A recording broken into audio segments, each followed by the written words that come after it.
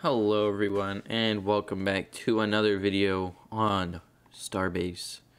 Here today we're doing a little bit different. Normally we're checking out ships.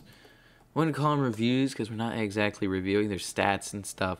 We're kind of just checking them out. Although in the future I'll probably will go through and examine the stats and do some other sub-series like battle effectiveness, some fun stuff. But anyway, we're here talking about how you can get some better performance and some little tips and tricks. So first off, of course, you probably already knew this, but you can use the slider here.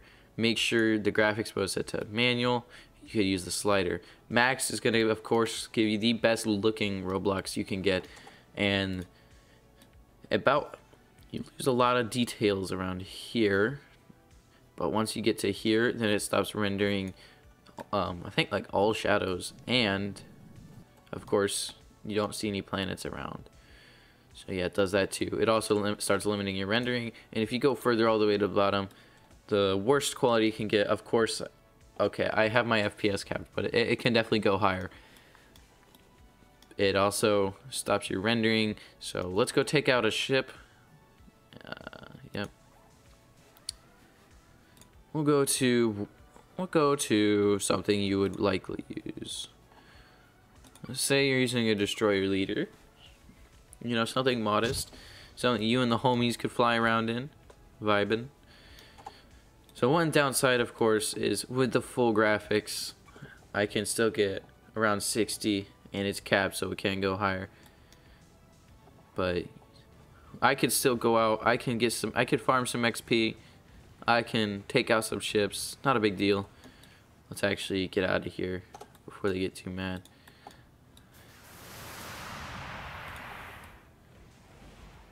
That should kill it.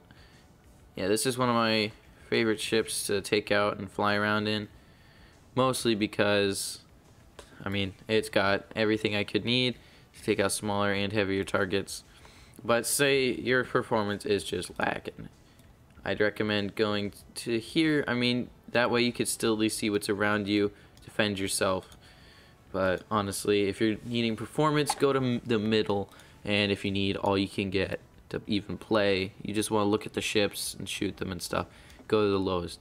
Now, they have started adding a lot of stuff. They added graphic settings, so you can turn that down to no interiors. Which, bam, no interiors. So that's cool. You can also turn the shield stuff off. The space skybox, they have now added lots of cool new skyboxes, which I'll probably check out eventually, but you could check out all of the cool new skyboxes and find one that you like more. I like their classic space one though. It's my favorite. Well, I haven't seen the other ones. Show shadows, keep that off. Hit effects, just want to turn that down. Well, those are... The hit sounds is fine. You want to turn that off, just so that I'll leave it on for me, of course. But you turn this one off, you'll get better performance, because that's stopping it from rendering those little extra points. Planet generation, complete initial generation of all planets. Process cannot be stopped. Planet cannot load until process complete. I don't know what this is, but it's off. Probably better. And sound settings, of course, won't matter much. But some other stuff you could do to save on performance is shields off. Now, you will be shieldless, so there is that. But that takes up a little bit of extra stuff. Also, playing on smaller ships and not using all of the giant graphic intensive stuff that the game has, that would be best. And another trick you can do is, once I stop here, oh, my interiors are off. I'm going to turn them back on because it's me. You can also immediately go to your navigation, map, zoom out, and then just select somewhere out here. Now, I will be careful. There was one time I spawned like way over here, and my ship was, it was kind of bugging. It was kind of going crazy. So just know where your PC limitations are, spawn out here a bit, and then you can press start, and bam, you're warping. Now, unfortunately, at a certain point, there is literally nothing you can do to make your performance better. except for getting a better PC.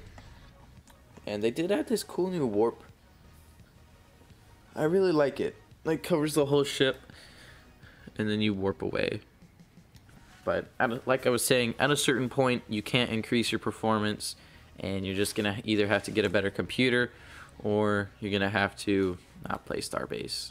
And no one hopes that you can't play Starbase, because Starbase is awesome. But that's basically all that you could do. So I thank you guys for watching this video, and I hope to see you again very soon.